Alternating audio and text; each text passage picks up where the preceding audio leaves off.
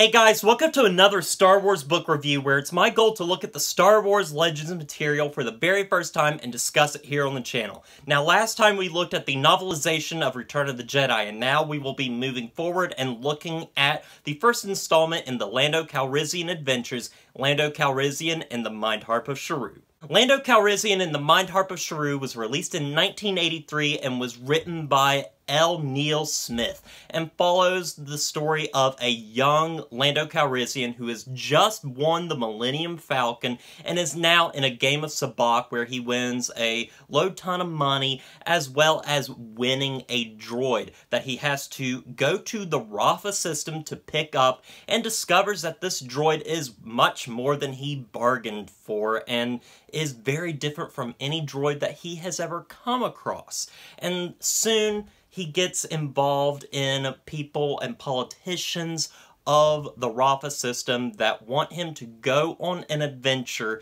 to find the mysterious Mindharp of Sharu that can be used to control the people of the Rafa system.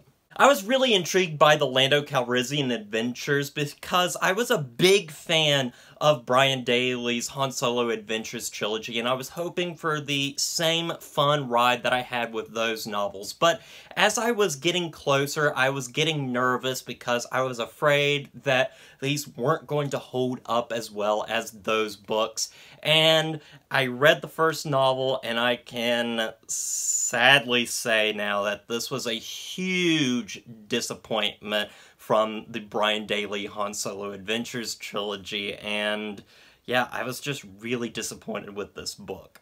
But before we get into my disappointments with the book, let me go into some of the positives I have with this novel in particular. I want to say that the opening chapter of this book is really entertaining, where Lando is in this game of sabacc, and this is the first time that sabacc is introduced into the Star Wars universe, because we learn that Lando and Han were in a game of cards, basically, and that's how Han won the Millennium Falcon. But here we kind of learn about, like, what the game was that he played, sabacc, and it's a really entertaining scene where we're getting Lando basically cheating, and we get to learn a little bit about what the game is all about.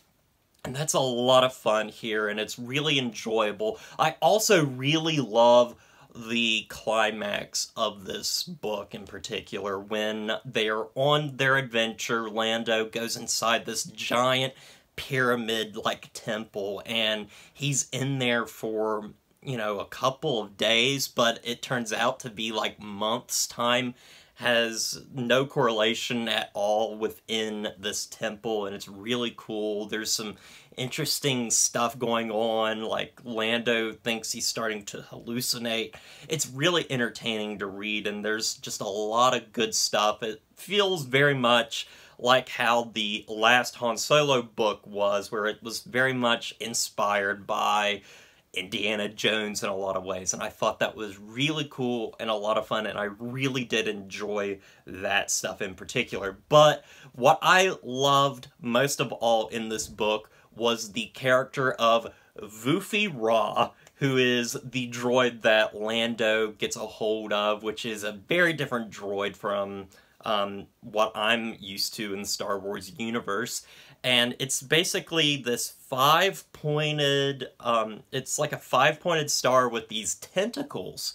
And he's got this one red eye, and he's really interesting and very funny as well. I wasn't expecting to laugh as much as I did at his dialogue, and I just really like this character, and he's definitely the best addition to this book. I thought he brought something very different to this novel, when I feel like if he wasn't there, the novel would be a little bit standard. But I thought he brought some life to it. I was really interested in what he was, and we don't really get a clear answer. He doesn't even know who created him, and I think that's something that we're probably going to learn as this trilogy goes along. But overall, I really liked Vufi Ra even though it took me forever to get used to that really, really silly name.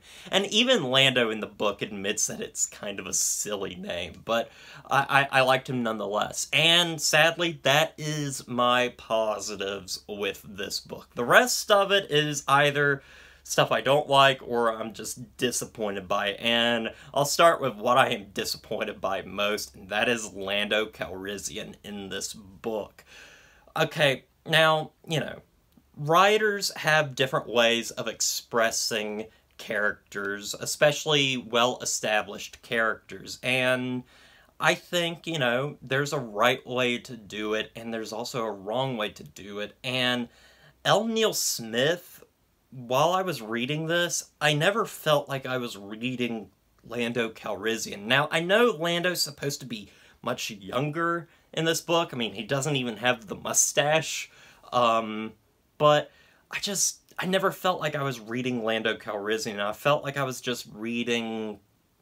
It was kind of like I was reading Han Solo a little bit, and it didn't feel like the character that I had known. Now, that could just be me being like, well, you know, he's not the character that I know, so he's bad.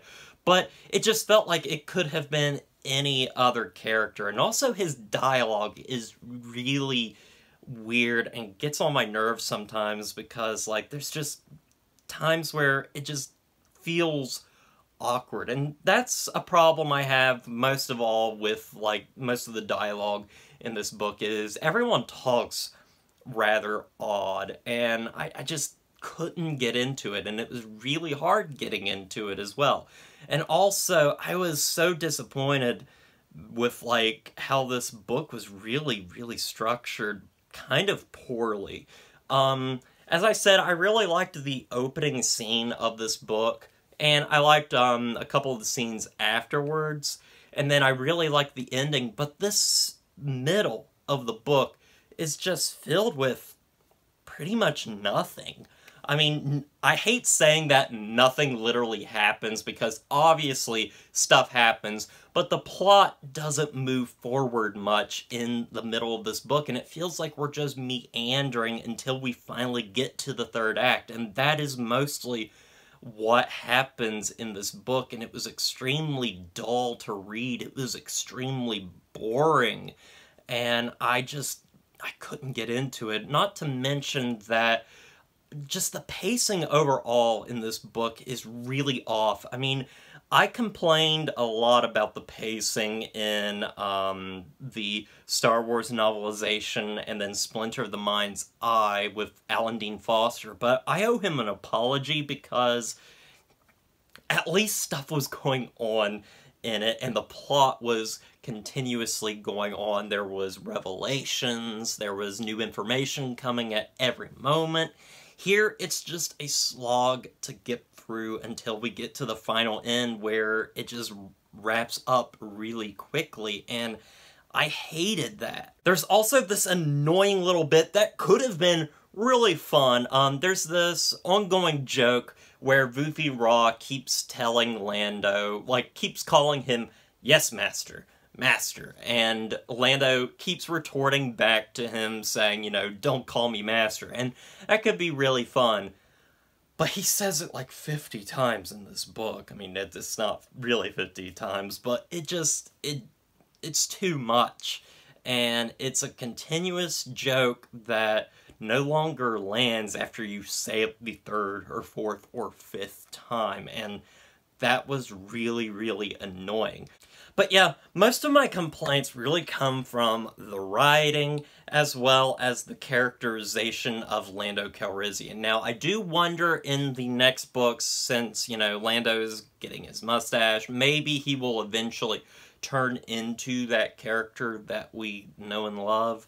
But as of now, like, I just didn't feel like I was reading Lando Calrissian. Like, I tried to imagine Billy D. Williams or even Donald Glover saying these lines, and it just didn't work for me. But yeah, I was disappointed with this book, guys. It's not a bad book. I mean, it's not as bad as how I thought Splinter of the Mind's Eye was, which was extremely disappointing. but it's definitely one that, like, I was really looking forward to and just completely let down by. This is definitely, like, the second worst book that I've read of the Star Wars books so far. I think it has some good moments in it, as I said, the beginning and the ending, and Vufi Ra in particular really kept me interested and invested, but overall, I just found this book too messy and with very little going on and very little story investment. But I hope that L. Neil Smith can work out those kinks in the sequels, and maybe we can get something better with the next two novels. But yep, that's all I gotta say about this book. I'm gonna give Lando Calrissian and the Mindharp of Sharu a 6 out of 10.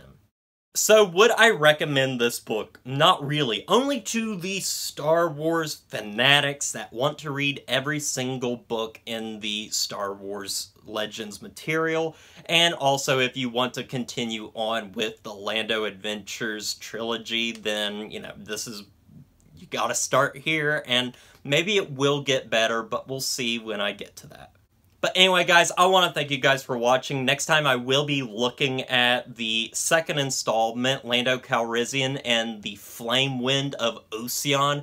Looking forward to that. A little skeptical, but let's hope we have some fun with it. But thank you guys for watching, and as always, don't forget to like, comment, and subscribe to the channel, and I'll see you guys in the next review.